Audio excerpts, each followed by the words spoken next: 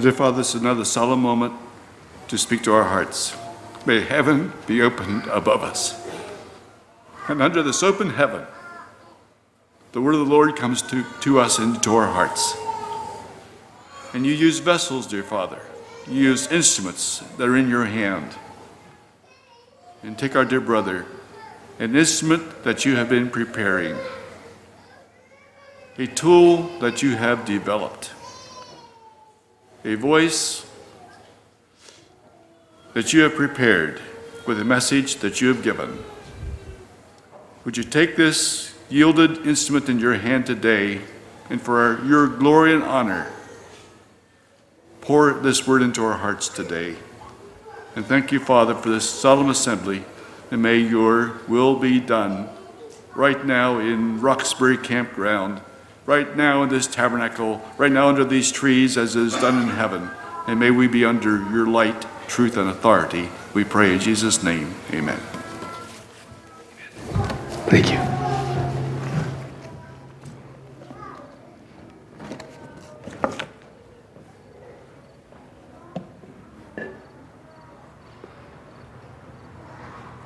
What more is there to be said? Hallelujah. We have heard the word of God. Amen. And the word of God has been living and active and powerful and sharper than any two-edged sword. If we're honest, it has penetrated to the dividing asunder of the soul and the spirit and of the joints and the marrow, and it has discerned the intents of many hearts here today. We praise God for the word that's been preached. We praise God for the vision that's been lifted up. And may nothing that has been said so far somehow be diminished or undermined. And I'm not sure what else to say. I thought about suggesting to Brother Joel and the committee that perhaps we should extend Kingdom Fellowship Weekend and have the afternoon set aside now to gather together in some sort of study and resource groups and think about what we have just heard and what must be done to, by God's grace, better implement what's been shared. So hallelujah. I have a message from the Lord. It feels to me as though what I've been asked to share this morning is somehow a call to decision. By following our beloved father of faith, Abraham, Tower of Babel or City of God. Genesis chapter 11, verses 1 through 4. We'll begin here and then turn the book to the end and read from the end of the book where, as we've already heard, heaven will come down and join earth and heaven, as the song says, will be one. But first, Genesis 11 and verses 1 through 4, Tower of Babel. The whole earth was of one language and of one speech. And it came to pass, as they journeyed from the east, that they found a plain in the land of Shinar, and they dwelt there. And they said one to another, "Go to, let us make brick, and burn them thoroughly." And they had brick for stone, and slime had they for mortar. And they said, "Go to, let us build us a city, and a tower, whose top may reach unto heaven, and let us make us a name, lest we be scattered abroad upon the face of the earth." The essence of Babylon: self-reliance, self-sufficiency, self-exaltation, everything. Humanistic, self-effort, apart from God, and we've heard about those false kingdoms that seek to undermine the unshakable kingdom and take our hearts away. This is it, Babylon. And those ancient Babylonians wanted to raise themselves up by their own effort, building a civilization of their own making without any moral influence outside themselves. Does this sound familiar? Revelation chapter 21. Now we go to another city. Praise the Lord. Revelation 21. Here we have the consummation, when God's kingdom is fully realized and all opposition will have been put down. And I think we'll see at this point in eternity, we will see civilization, humanity reaching its apex. And I saw a new heaven and a new earth. For the first heaven and the first earth were passed away, and there was no more sea. And I, John, saw the holy city, New Jerusalem, coming down from God out of heaven, prepared as a bride adorned for her husband. And I heard a great voice out of heaven saying, Behold, the tabernacle of God is with men, and he will dwell with them, and they shall be his people, and God himself shall be with them and be their God. And God shall wipe away all tears from their eyes, and there shall be no more death, neither sorrow nor crying, neither shall there be any more pain, for the former things are passed away.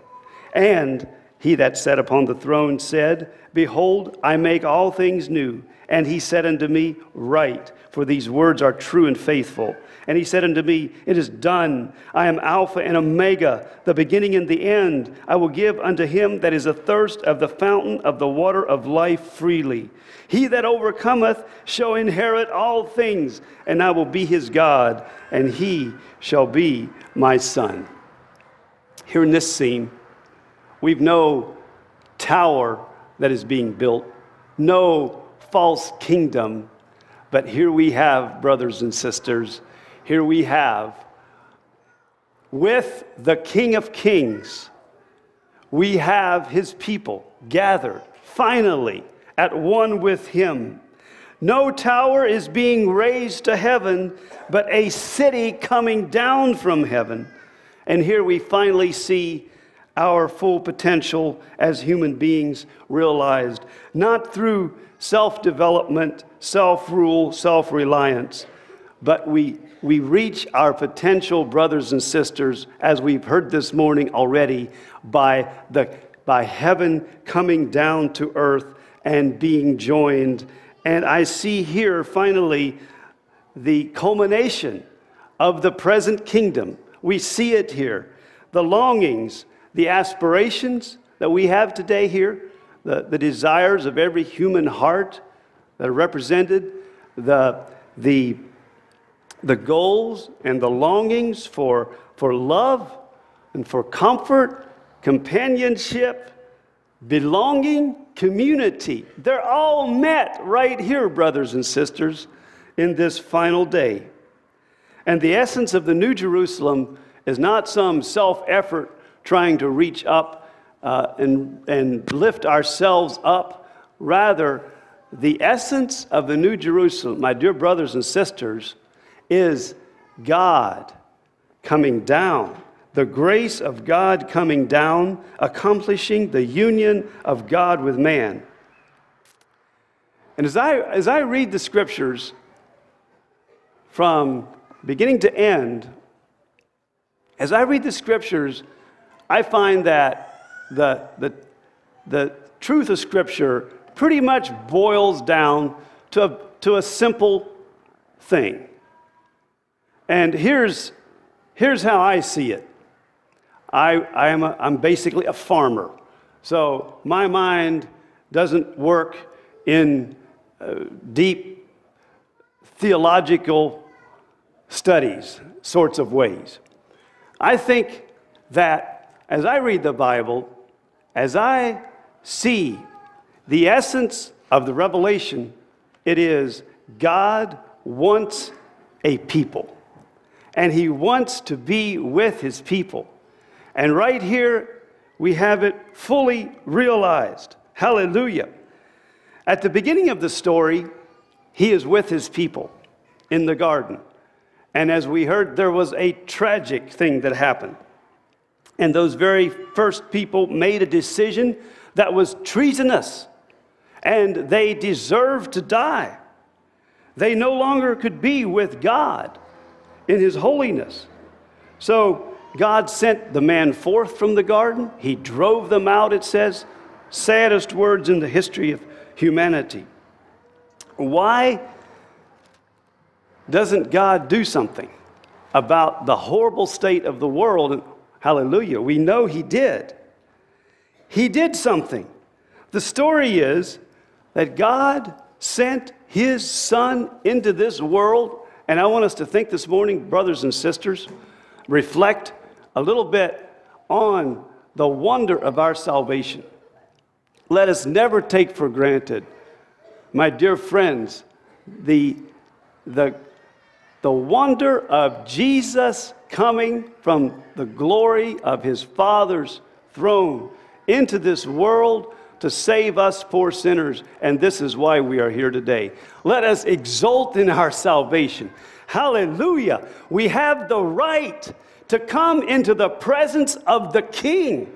We have the right to an audience now with the God of the universe because of what our King Jesus has done in subduing the earth and our corrupt nature. Praise the Lord, we couldn't do it, but God sent someone down to do it so that we might enter into fellowship with him again, and so that God might have his purpose realized. God wants a people, and he wants to be with his people. Basic truth that we find all over the New Testament is that if a person, man, woman, or child, believes in this Jesus whom God sent down from heaven, he or she's one with Jesus. He or she is in Jesus. And there's so many wonderful verses we could talk about, but some of the favorites, at least for me, are 2 Corinthians chapter 5. We have verses like, God was in Christ, reconciling the world to himself. And here we have Jesus in his incarnation. He's coming to earth, he's living, he's ministering, he suffers, he dies, he resurrects from the grave, he ascends back to his Father, hallelujah. And in all of that, God is in Christ, reconciling the world to himself. And Jesus put it this way in his prayer to the Father just before he died. He said, I in them, and thou in me. Hallelujah. That they may be made perfect in one. And this is the gospel, brothers and sisters. We're here from all walks of life. We're here from various types of backgrounds and vocations.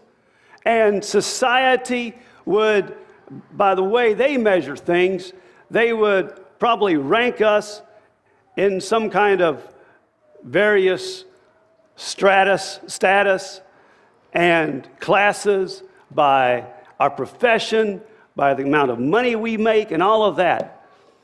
But, praise the Lord, in the redemptive work of our Savior, we come together, one in Christ, one in God, and in God there is no status, unless we would say that we are all sinners at the foot of the cross, and we're beggars, and blessed are the poor in spirit, for theirs is the kingdom of heaven. Hallelujah. This morning, we are in Christ if our faith is in him, and Christ is in us. And because of that, we are in God, because God has forever been in, God the Father has forever been in perfect unity with his Son. This is how God reconciles the world to himself, and is the glorious gospel. And it is so simple, and yet it is so profound and so life-changing, the most wonderful news we can possibly imagine. And Revelation chapter 21, verse 3, I should say. Revelation 21:3 is the culmination of this great reconciling work of God that Jesus accomplished. And when Jesus has finally turned over the kingdom to his Father, here's what we have. And I heard a great voice out of heaven, I'll read it again, saying, "Behold, the tabernacle of God is with men, and he will dwell with them, and they shall be his people, and God himself shall be with them and be their God." My brothers and sisters, today we have to make a decision. Tower of Babel, or city of God. Is this what is in front of us, my brothers and sisters? This final state of humanity when we will be with our God forever and ever. Now let's go back to Genesis chapter 11. I think we see still today the same two classes of people that we saw in Genesis chapter 11. We have, at the beginning of the chapter, people trying to build their own civilization without God. They're building their city out of earthly materials. Many religious people are working side by side with atheists and irreligious people in this human structure. At the end of Genesis chapter 11, we have another strain of people. And these people are the followers of Abraham, who was called out of the land of Ur, and he was called toward a city that had foundations, whose builder and maker is God. Why did God call Abram out of Ur? Because he wanted a people. Why did God allow Isaac to be born to Abraham? Why? Because he wanted a people. Why was Jacob born to Isaac? Because God wanted a people. Why was Judah born to Leah, of all people? Remember the story? God is able to use the trickery of Laban, who tricked Jacob and got him married to Leah, and out of that union came Judah. Judah was born because God wanted a people. Judah, the father of Pharez, another very unlikely circumstance. Tamar, the mother of that son. Son born in incest, really. It's a terrible story there in Genesis chapter 38. And then we have the rest of the line of the Messiah. Why was David born to Obed? Because God wanted a people. Solomon, born to Bathsheba through David's illicit relationship with Bathsheba. God wanted a people. Finally, one day in the city of Bethlehem, a young virgin gave birth to Jesus, our Messiah, because God wanted a people. Why are you born? Why are we here? God wants a people today to lay hold of the mandate that we heard today. My dear people, my desire is that we would grasp the reality that God has called us to be his people. We are the chosen generation, royal priesthood, called out of darkness into his marvelous light. that we should proclaim the excellencies of him who has called us out of darkness into his marvelous light. We are here to do his work. Praise the Lord. So, the dwelling place of God is with men. He will dwell with them. They shall be his people. God himself shall be with them. I like to think of the believer today as joining in the long line of people stretching back all the way to Abraham. These people having been called out of Babylon, out of their old lives, to follow him into the old life, out of the old life into the new. Archaeologists have uncovered Ur, that great city, and they've discovered that it was a wealthy city. Marketplaces in the city, schools, libraries. Many people were wealthy in Ur and had comfortable houses, lush gardens.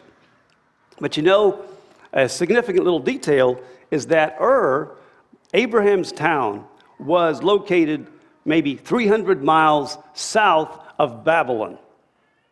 And when Abraham was called out of Ur to go to the land of Canaan, he almost certainly passed right by Babylon and its tower. And he passed by Babylon to go to the land of Canaan. And my brothers and sisters, why do you think he passed by Babylon? It was because he saw a city that had foundations, whose builder and maker is God. Abraham had the kind of faith that the martyrs had. The real and true faith is a sure knowledge of the heart through hearing the word of God, which through the illumination of the Holy Spirit is imprinted on the heart and works so effectively in us that we are drawn away by it, by this faith, from all visible and perishable things to the invisible and living God, acquiring thereby a new spiritual taste for that which is heavenly and not for that which is earthly. For saving faith is of such a nature that it conforms to things not seen. This is why Abraham could pass right by Babylon. He saw the city, the unshakable kingdom, which will last forever and ever. And he eventually made it around the Fertile Crescent. Don't know how long it took him, but he finally made it to the land of Canaan. And more promises started coming. Promises of the land, promise of a son, promise of descendants, like the stars in multitude, and the promise of a blessing that would reach to all the families of the earth. These were the promises that came to Abraham. And he never did settle down in Canaan. It says in the book of Hebrews that he lived in tents with Isaac and Jacob. And what kept him going? It was he saw into the future. He saw things. He saw things. He saw things that no one else seemed to see. Hebrews 11:13. Let us follow our ancestor, Abraham, in this journey. Hebrews 11, chapter 13. Let's go there and look at that verse and maybe unpack it just a bit. Hebrews 11:13. These are the patriarchs. It's a familiar verse, but they all died in faith. They hadn't received the promises, but they saw them afar off. They were persuaded of them. They embraced them, and they confessed that they were strangers and pilgrims on the earth. Abraham never did get all the promises. He got the promise of a son, but he never got the promise of the land. He got the promise, but he never got to settle in it. He never really saw the promise of the descendants as the stars in multitude. But he had the promise, and he saw it afar off. And he saw it clearly enough that he was persuaded of it. And he embraced it. he wrapped his life around what God had said. And out of that, seeing the promise, out of being persuaded by what God had said, and out of embracing his life around what God had said, there came an identity. This man, by his life, confessed that he was a stranger and a pilgrim, and he passed by Babylon, and he headed toward the city that had foundations, whose builder and maker is God, about which we read about in Revelation chapter 21. You know, Abraham faced many, many challenges, and it seems to me none of us has ever faced the dilemma that Abraham faced in Genesis chapter 22, where he, on one hand, saw the promise of God, that there would be a multitude like the stars descended from him. On the other hand, he has just heard God say that he is to take his only son Isaac and sacrifice him. How does that make sense? Not to mention anything about the incredible heartbreak that must have been in Abraham's heart when he realized that his son was going to have to die at his own hand by the command of God. This did not make sense. If it had been me, I might have said, God, this is not making any sense at all. I can't do it. And I might have been disobedient. But Abraham had a way of simply trusting God even more in this time of great testing. His faith simply grew stronger. And we know that in the book of Hebrews, the way that our father Abraham saw his way off the horns of this dilemma was this. He knew that God was able to raise his son, Abraham's son, from the dead. And he believed that God would raise Isaac from the dead. So on one hand, he had the promise of a vast multitude of descendants. On the other hand, he had the word of God, sacrifice your son. And he believed God for both. He believed he would have many descendants. He believed he would have his son. And his faith carried him all through his life.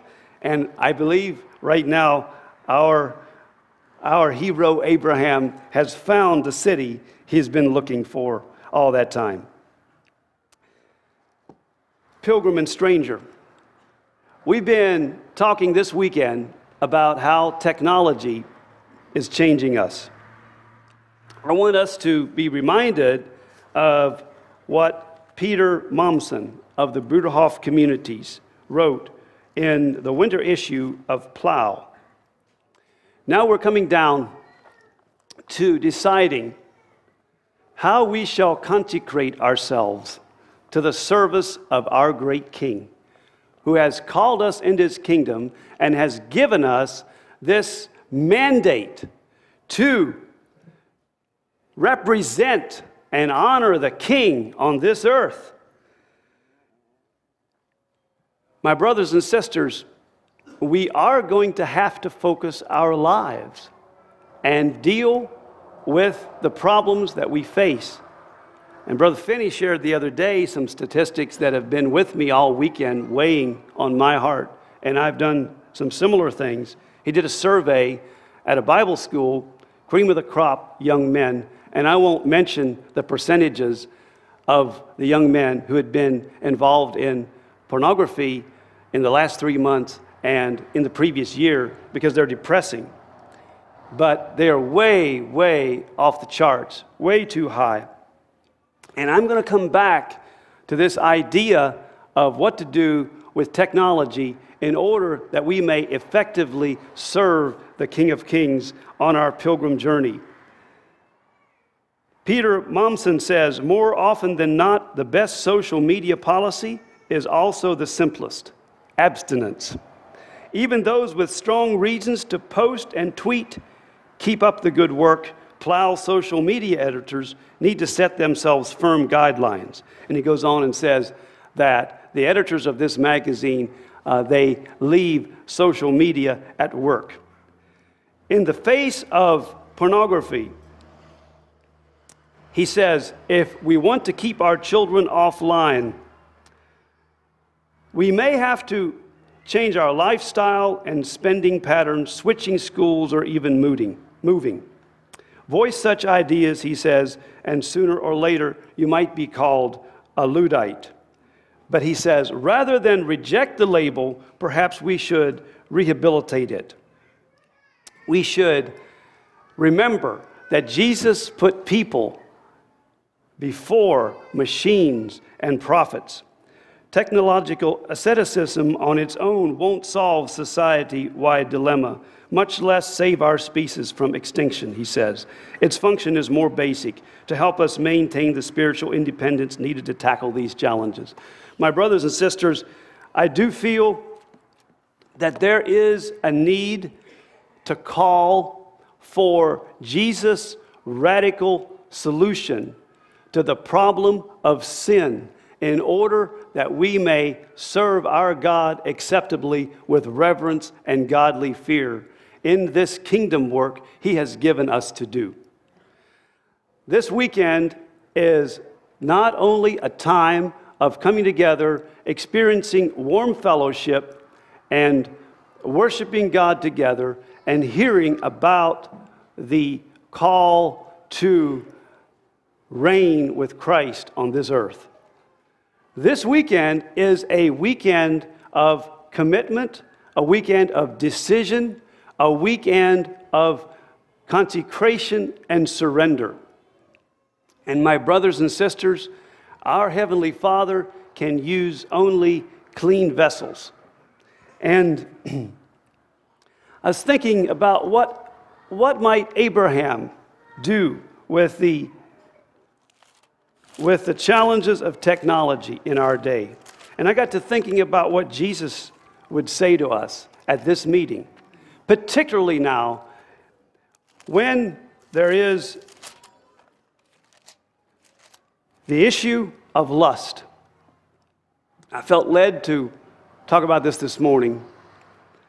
I've been listening this weekend for someone, since this session has a lot to do with technology and this world's culture and how it is impacting us. I was listening for someone to bring in the radical teachings of Jesus on how to deal with lust. I hadn't heard it yet, so I felt this is Kingdom Fellowship weekend, my brothers and sisters, and we're all about lifting up the radical teachings of Jesus. Matthew chapter 5, in verse 28 to 30, Jesus gives us his solution for the problem of lust. He says, "But I say unto you, that whosoever looketh on a woman to lust after her hath committed adultery with her already in his heart. And if thy right eye offend thee, pluck it out and cast it from thee, for it is profitable for thee that one of thy members should perish, and not that thy whole body should be cast into hell.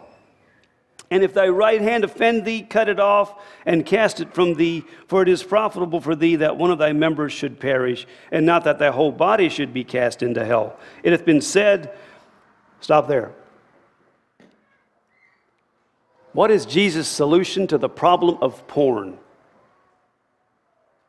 What is Jesus' solution? Jesus' solution is amputation and abstinence. And I believe, my brothers and sisters, we need to do this if we're going to be used by God to advance his kingdom. And I've asked Brother Joe Friesen to come up here. He's going to bring some equipment up here. And by the grace of God, this is not a gimmick. This is not a gimmick, but we have, let's imagine here, statistics that Brother Finney gave the other day are so shocking to me. If those statistics would hold true for this group of people, there should be many people here dealing with this issue, as this young man is going to demonstrate. Where's your phone? Did I give you? This is a sledgehammer. This is an anvil. This is a smartphone, brothers and sisters. This smartphone has caused many a young man, middle-aged man, even older men to stumble and fall into the sin of lust. We remember that the technological structures of our society, we have to get past the illusion that those structures are neutral. They are not neutral. They are under the forces of our enemy. And we have to be honest about that. Not be afraid, because we come under the audience of the King of Kings and the Lord of Lords, who's redeemed us from this world. But Jesus' solution is radical, because he loves us and he wants us to be with him in that New Jerusalem. And he calls us, brothers and sisters, to take up our cross, to die to self, and to give up all to follow him. Technology must be part of that surrender. And I believe that if a person is being, if lust is being fed through modern technology, I believe that to follow Christ might well mean, in this particular thing, in this particular sin, it might well mean the amputation of technology in some sort of way. Now, this young man, Brother Joe, is going to demonstrate to us what one solution might be in order to make a decision for the kingdom of God. Brother, it's time for some righteous anger here.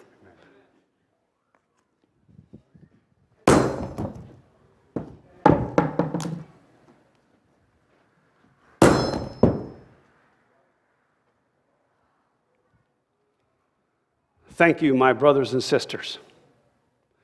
What would Jesus do if he came into the temple of God and he saw that the temple was filled with violence and lust and hatred, and there was no quietness for his spirit to dwell? I think he would get a little bit angry. Thank you, Brother Joe.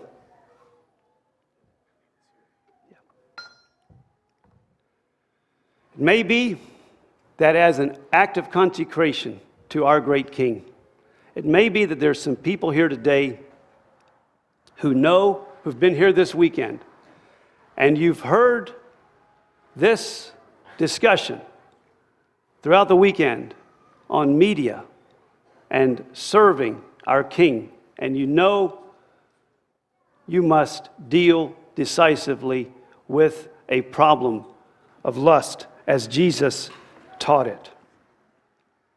This anvil will be in the back of this tabernacle, along with the sledgehammer.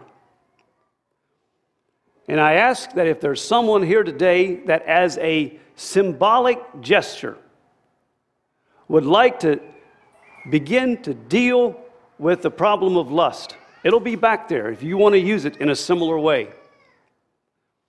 The only thing we ask, I've talked to the Kingdom Fellowship Weekend Committee about this, we ask that this is not a gimmick of some sort or a short-lived commitment. If you know that technology has led you into treason against the King of Kings and the Lord of Lords. If you know it has led you there, and you want to deal with it, then gather a few people around you, 2 or 3 people. Take them back there. Declare your intentions about what you want to do to clean up your life. Maybe write some things down. Have witnesses back there. Destroy, as a symbolic gesture, the technology that is dragging you down. Because Jesus taught amputation. Amputation is a very difficult thing, life-changing. Back in the days without anesthesia, dreadfully painful. People be able to see your handicap. But there's a cause, and the cause, Jesus said, is to save your body from being cast into hell. Is it worth it? Have we taken this problem seriously enough? Is what I'm asking. How serious are we about consecrating ourselves to this kingdom coming down to earth that we heard about this morning? This is a time of decision. So, dear brothers and sisters, the other evening, I read to you the bad news of Revelation 18. Now, I just think it'd be appropriate at the end of Kingdom Fellowship 2018 that we would read the good news together. So let's go to Revelation chapter 21. Here we have the culmination of all things. Praise the Lord. Revelation 21 says,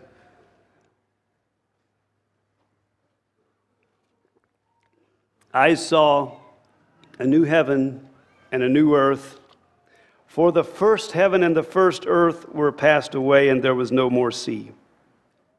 And I, John, saw the holy city, New Jerusalem, coming down from God out of heaven, prepared as a bride adorned for her husband. And I heard a great voice out of heaven saying, Behold, the tabernacle of God is with men, and he will dwell with them, and they shall be his people, and God himself shall be with them and be their God. And God shall wipe away all tears from their eyes, and there shall be no more death, neither sorrow nor crying, neither shall there be any more pain, for the former things are passed away. And he that sat upon the throne said, Behold, I make all things new. And he said unto me, Write, for these words are true and faithful. And he said unto me, It is done. I am Alpha and Omega, the beginning and the end. I will give unto him that is athirst of the fountain of the water of life freely.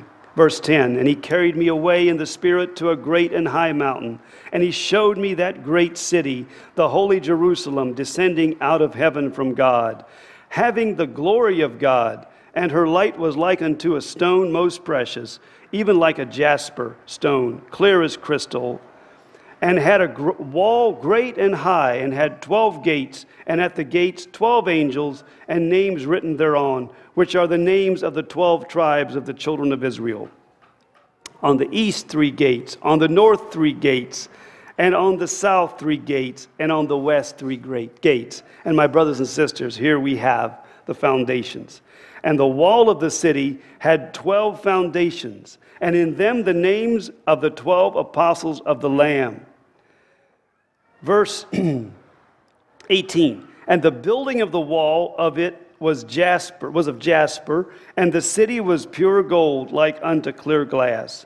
And the foundations of the wall of the city were garnished with all manner of precious stones. The first foundation was jasper, the second sapphire, the third chalcedony, the fourth an emerald, the fifth sardonyx, the sixth sardius, the seventh chrysolite, the eighth beryl, the ninth a topaz, the 10th chrysoprase, the 11th a jacinth, the 12th an amethyst. My brothers and sisters, the city that has foundations whose builder and maker is God. Verse 22, and I saw no temple therein, for the Lord God Almighty and the Lamb are the temple of it. And the city had no need of the sun, neither of the moon to shine in it, for the glory of God did lighten it, and the Lamb is the light thereof. And the gates of it, verse 25, shall not be shut at all by day, for there shall be no night there. And they shall bring the glory and honor of the nations into it. And there shall in no wise enter into it anything that defileth, neither whatsoever worketh abomination, or maketh a lie, but they which are written in the Lamb's book of life. And he showed me a pure river of water of life, clear as crystal, proceeding out of the throne of God and of the Lamb. In the midst of the street of it, and on either side of the river, was there the tree of life, which bare 12 manner of fruits, and yielded her fruit every month. And the leaves of the tree were for the healing of the nations.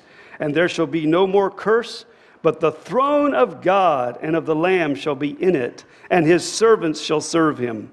And they shall see his face, and his name shall be in their foreheads. And there shall be no night there, and they need no candle, neither light of the sun, for the Lord God giveth them light, and they shall reign forever and ever. Down to verse 12. Behold, I come quickly, and my reward is with me, to give every man according to his work, as his work shall be. I am Alpha and Omega, the beginning and the end, the first and the last. Blessed are they that do his commandments, that they may have right to the tree of life, and may enter through the gates into the city. Brothers and sisters, Tower of Babel or City of God is our choice this morning. The grace of God is reaching down to us as it has for 2,000 years since Calvary. And he's calling us. He's calling us. This great God of the universe who gave the kingdom mandate to the first two people, and they lost it. And he worked for those thousands of years to make it possible to give it back to him. And he gave it back at Pentecost. And those people reclaimed their heritage. And they went out, and Genesis chapter 1, verse 28, whatever that verse is, was fulfilled, and they began to make disciples and reclaim this universe for the King of Kings and Lord of Lords. And the question is this morning, where are we as a people? Are we willing to join in with the people of God, to forsake Babylon, and to travel homeward to our heavenly city, and along the way declaring the excellencies of him who's called us out of darkness into his marvelous light? We've heard a lot this weekend. We've heard a lot this morning about how we are to serve our King. Let us not let those things slip. Let us capture them in our hearts and in our minds. Let us be talking about them over this noon meal and as we fellowship together and as we leave this place. And may the glory of his kingdom flow like a river with us into our home communities. And the Spirit and the bride say, come. And let him that heareth say, come. And let him that is athirst come. And whosoever will, let him take of the water of life freely. Let's stand for prayer.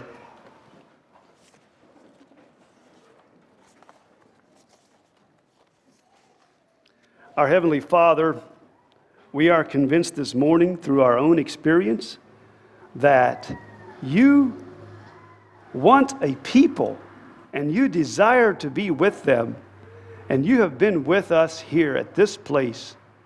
We praise and thank you for your presence in our hearts and in this assembly. And now as we leave this part of the service, and as we think about returning to our respective communities and places of work and the things you've given us to do, oh God, help us to set our eyes, like Abraham did, on the city that has foundations, whose builder and maker is God. Let us not lose sight of that city. And in the meantime, let heaven be brought to earth along the journey. Fill us with your Spirit. Fill us with your love and mercy. And let us be able to bring this gospel, this union of God and man to our neighbors and our friends. Wherever we go, we ask it in Jesus' name. Amen.